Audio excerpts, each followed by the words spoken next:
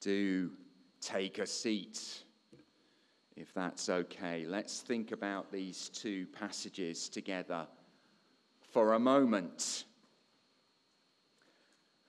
The gospel of Jesus is good news for the oppressed and the oppressor. Let me explain what I mean. We've already noticed that Jesus enters Jericho. He's on his way to Jerusalem and meets two people, a blind beggar whose name we know is Bartimaeus because Mark records the same story and gives us his name, and Zacchaeus, the chief tax collector. If you're a blind beggar, you're not just at the bottom of society, you're excluded from it. You've no education, no support, you live on the streets, but more than that, you're seen as unclean. Because in that age, disability was seen as a sign of sin. So your disability meant you were rejected by society. No one at this time would have imagined for a moment that a famous rabbi would acknowledge the existence of, let alone talk to someone like Bartimaeus. Society ignored him, so teachers like Jesus would surely do the same. So perhaps it's kind of surprising to discover that despite Bartimaeus' blindness and the obvious fact that he cannot see Jesus, it's not actually his lack of sight that prevents him from meeting Jesus. It's the crowd. When Bartimaeus cries out to Jesus, the crowd tell him to be quiet. More than that, in verse 39, it says, those who led the way rebuked him and told him to be quiet. That's the city elders of Jericho, the leadership who are trying to prevent him from meeting Jesus. In their eyes, Jesus' teaching was for them, not for someone on the margins of society. But you're a biblically literate lot, and I suspect you remember what Jesus actually says earlier in Luke 4, at the beginning of his ministry, 3 years earlier, where he says, he stands in the synagogue and reads Isaiah. You know this passage? The Spirit of the Lord is on me, because he has anointed me to proclaim good news to the poor. He sent me to proclaim freedom for the prisoners and recovery of sight for the blind, to set the oppressed free. The gospel sets the oppressed free. If it does not, it is not the gospel. To the city elders and the crowd, Jesus is kind of an interesting new rabbi, perhaps with some interesting takes on passages in the Old Testament to discuss in home group. But to Bartimaeus, this gospel is everything. A new life, transformation. Sight means the possibility of work, income, a place to live, relationships, love, a future. This gospel is not just theoretical and theological, it's tangible. Somehow at the margins of society, the raw power of the gospel becomes more visible. At Easter this year, just to drop my exciting travel schedule, flew out to Princeton in the US, and I met a Jesuit priest, Father Gregory Boyle, whose parish is one of the toughest gang-ridden districts of LA, a total police no-go zone where murder and drugs is rife. At the height of the violence in 1992, there were 1,000 gang-related killings in that area in a single year. He quickly realized that in a place like this, the gospel cannot be theoretical. It's practical and pastoral. Good news has to be good news, right?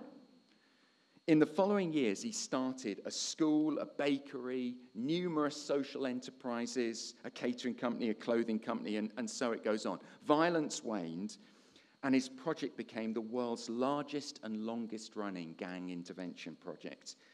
And in the context of that hope, he called people to discover the Jesus who can make you see. And many, many responded. Will you and I commit ourselves to working at the margins and sharing this gospel of hope? Or are we part of the crowd, keeping those on the margins quiet because we want a safer Jesus for ourselves?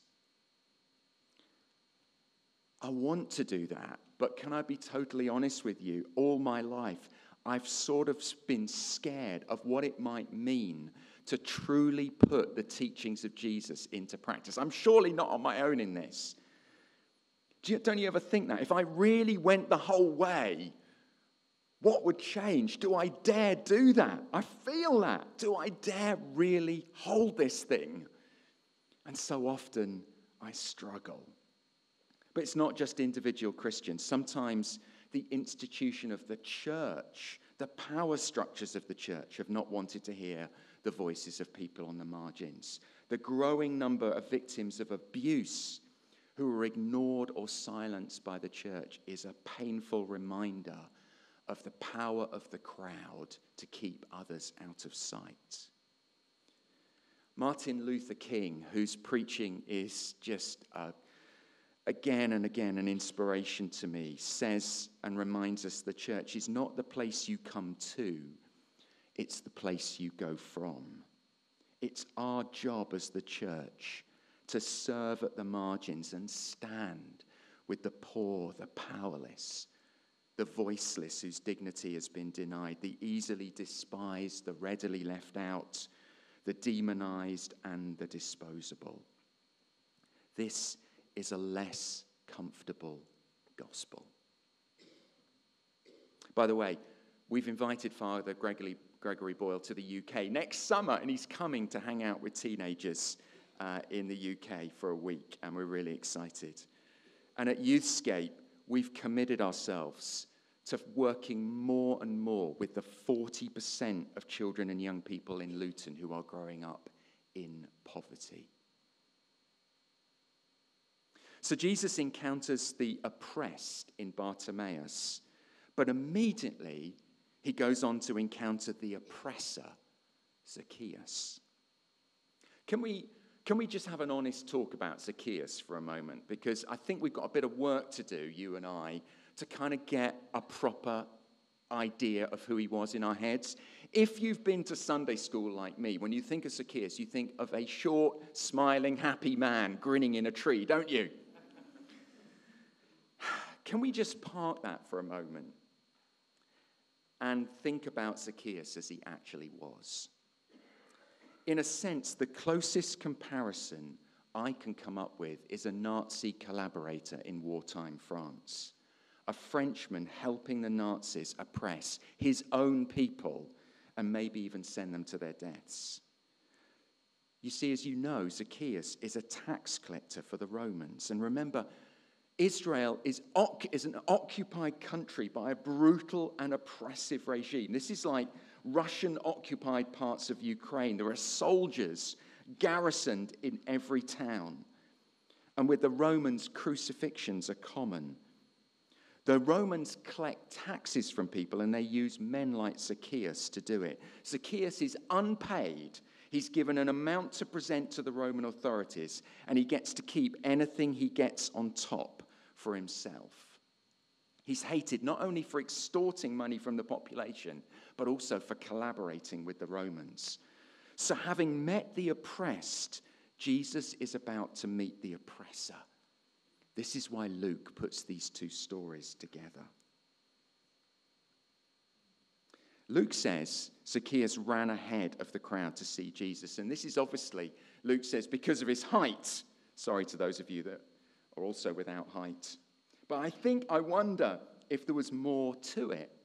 I wonder if he might have been nervous of being in a crowd where a quick stab with a dagger would have brought him conveniently to an end.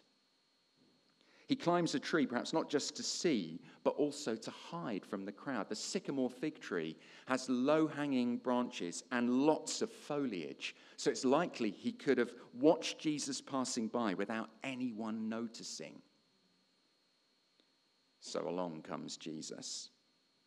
The passage is clear that Jesus isn't planning to stay in Jericho. That itself, by the way, is a massive breach of custom. In those days, it was normal for a well-known rabbi like Jesus, first of all, to be welcomed some miles out of the city by the town's leaders and even a crowd. That's why they're leading the way in when they meet Bartimaeus. And they walk a visitor into the city. Things happen wonderfully slowly in the Middle East. A banquet would have been prepared, and Jesus would have stayed the night as a guest of honor. That's what people are expecting. A massive blowout feast, and then Jesus puts up in a 5-star hotel, not a travel lodge. Right from the start, Luke makes it clear that Jesus plans to break with convention and pass through Jericho without stopping. And then Jesus engages in conversation with all people, the oppressor. He stops and makes conversation with this man who's hated and vilified by the crowd, not unreasonably. Not only that, he changes his plan and invites himself to stay with Zacchaeus. Who's unhappy at this news? The crowd, of course. How can Jesus' grace extend to someone who oppresses his fellow countrymen any more than it should extend to a blind beggar? But this is the breadth of God's grace. This is what Paul means when he writes to the Ephesians. I pray that you, being rooted and established in love, may have power together with all the Lord's holy people to grasp how wide and long and high and deep is the love of Christ. I love to imagine that somewhere in Jericho that night, there's like an empty room with a massive banquet and food going cold. And while Jesus is spending the night at the home of one of the most vilified citizens in the whole of Jericho. So as a result of this, Zacchaeus makes a public declaration, which you know well, to give half of his wealth away and pay back people he's cheated 4 times the amount. I'm not sure the maths makes sense. And we could go down this rabbit hole. There's a bit more to this than meets the eye. And to be fair, nowhere in the story does it say that he follows through on his promise. You might assume that, but interestingly, we showed this story to a group of young people recently, and they were much more skeptical. They saw Zacchaeus' promise more as a performance for the crowd. That's what he thought people wanted him to say, and they thought Jesus was naive to be taking him at face value.